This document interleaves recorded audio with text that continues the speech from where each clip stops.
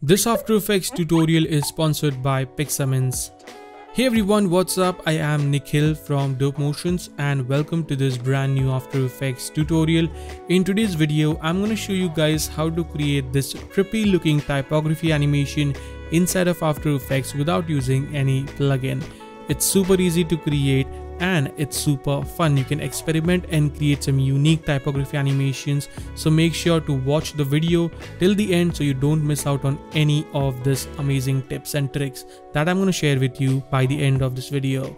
So with that said, let's get straight into After Effects and get started.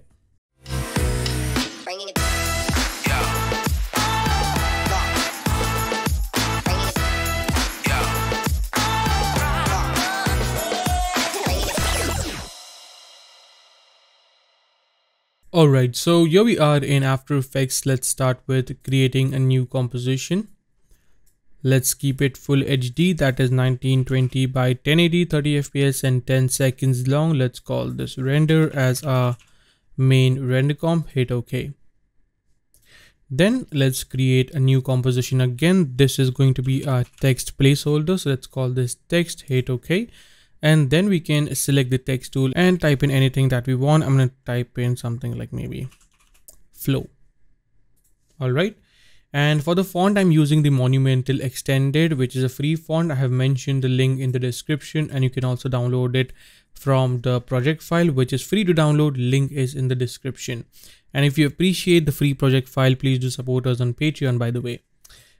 Alright, so here we have our text. I'm going to hit Ctrl K to bring up the comp settings and bring down the comp size so it fits the text. So I'm going to bring that down like so.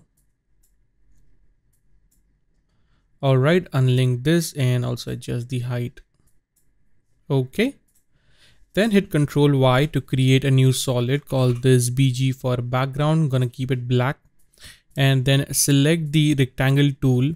Set the stroke to around 5 or 7, fill to none, and then create a shape like this just to add some nice lines to the composition.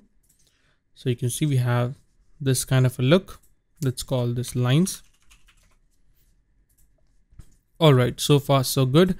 Now let's create another new composition. Gonna keep this 1920 by 1080 again. And I'm gonna call this scene.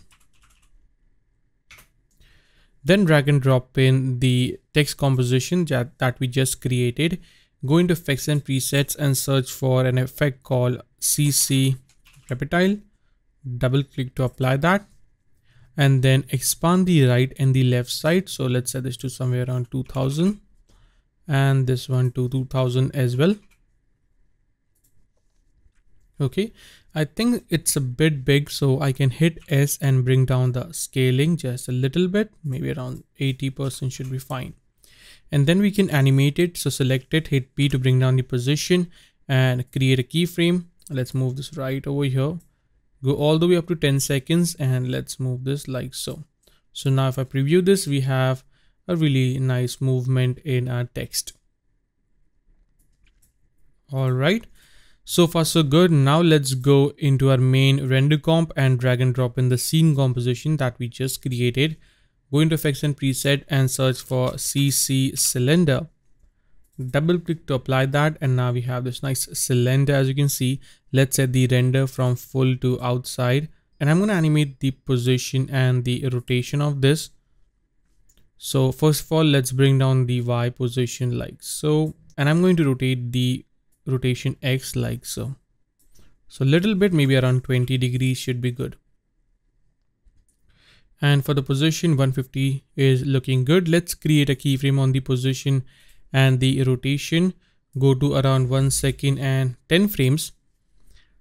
Bring up the position like so and set the rotation to -20. Maybe I'll set this to, yeah, that looks good.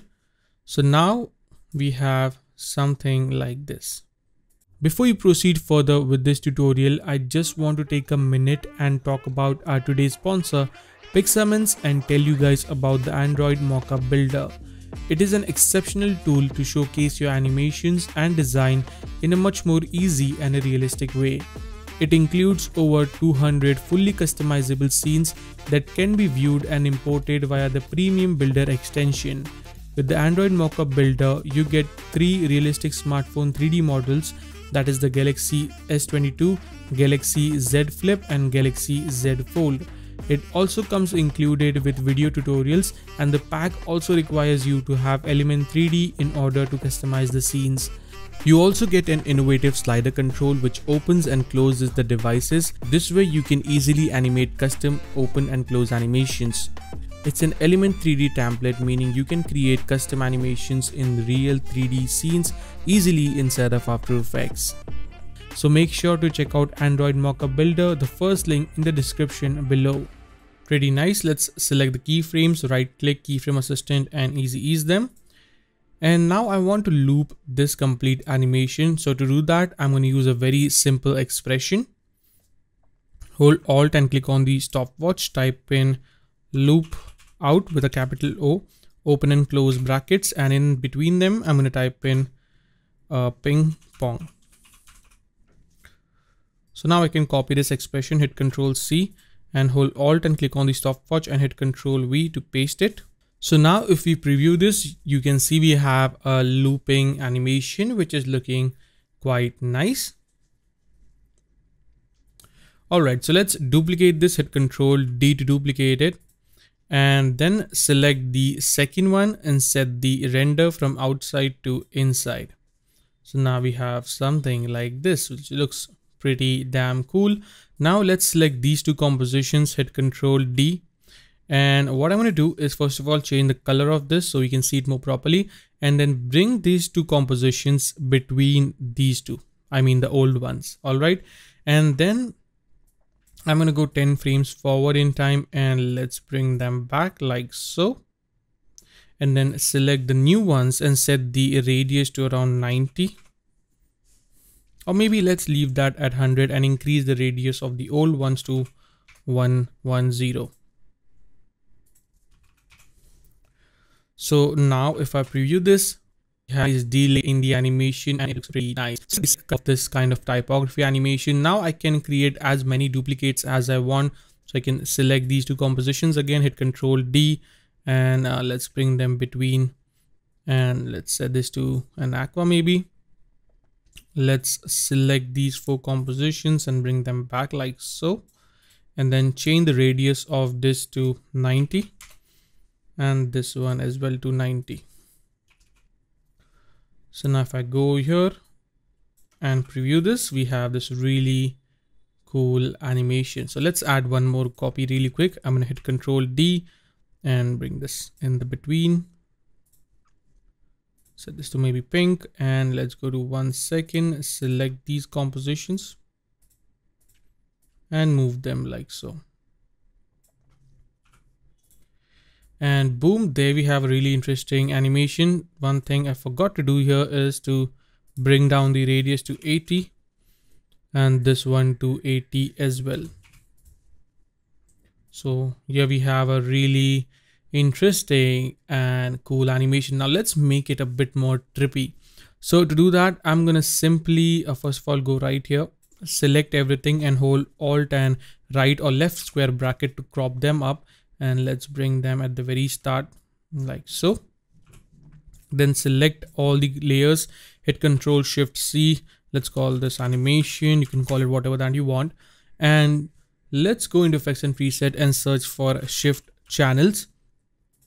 Double click to apply this and turn off the green and the blue channel. So let's set this to off and change the blending mode of this to screen. Hit Ctrl D to duplicate it, select the second one, turn off the red and turn on the green, duplicate this one more time, turn off the green and turn on the blue channel, and then just move every layer by 1 frame like so. This is going to help us achieve that nice RGB look that makes it feel more trippy. So if I preview this really quick, you see we have this really nice looking animation.